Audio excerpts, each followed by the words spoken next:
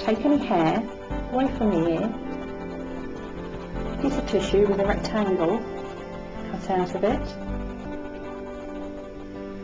I'm just going to slot that over the ear, just acts as a safety measure. Just ensure though that the edge of the tissue doesn't fall in line with the eye. Taking the candle, I'm working to the left side of the left ear first, so I've marked the candle with an L indicating left, and I'm just going to try the candle in the ear just to ensure that I can get a good seal. Just give the candle a tiny tug, and if it doesn't come straight out, then we know that we can work quite safe with that candle.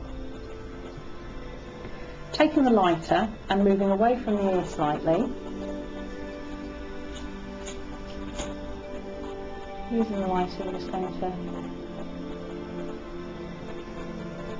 light the candle, bring it back over to the client, and is that there?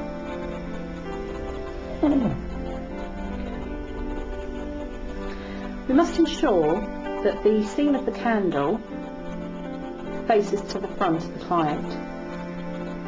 This will ensure that as the candle burns down, any ash should only actually falls away from the client's face. Now I'm just going to place my hands down at the base of the candle here, just as a support, and looking at the time, just to ensure that I can reconcile how long the candle took to burn down.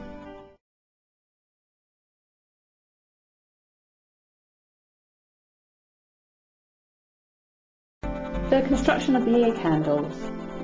The candle's ingredients are 100% pure beeswax, honey extract, sage, St John's wort, chamomile, beta-carotene, also known as vitamin A, and the candles are actually then woven with pesticide-free cotton.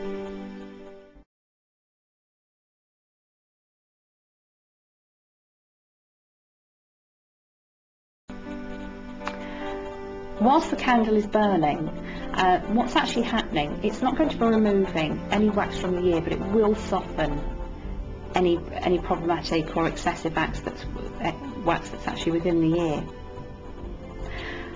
The treatment itself can help with, we've just heard a little bit of crackling there.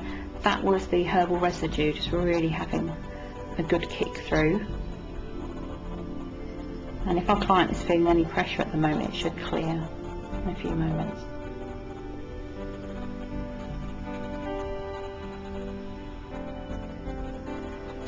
The candle has now been burning for just coming up for 10 minutes, and we're going to be removing it in a moment. Just time enough for me to tell you just basically the symptoms that can be helped with ear candling. It can help with excessive or compacted earwax. It helps with snoring. It's very, very beneficial for that. Glue ear, pressure regulation, patulous eustachian tube, which is where the eustachian tube doesn't close properly, colds, headaches, relaxation of excited children, etc. Very good for calming them. Bell's palsy, Meniere's disease, swimmer's ear, flying problems, labyrinthitis, and loss of smell. Candle has just reached the red line. We're just going to remove the candle very gently. And just taking the candle away, just dousing it in the water, ensuring that it's come out, and then just place the candle to one side of the plate.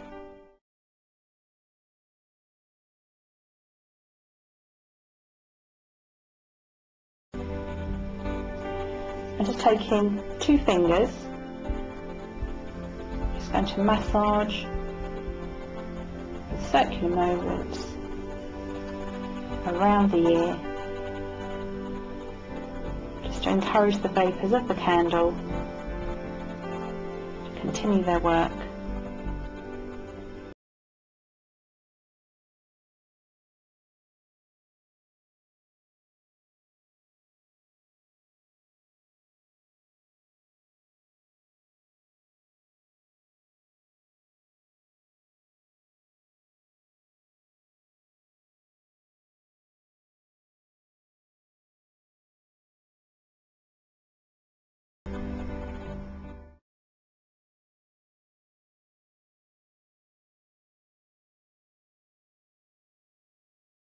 Lovely. Well, we're now going to complete the treatment just by working over your face. This will help to aid lymphatic drainage, just very relaxing as well, but it just helps us to drain away everything that we've started to move with the use of the candles, away from the sinuses and down through to help clean the chest.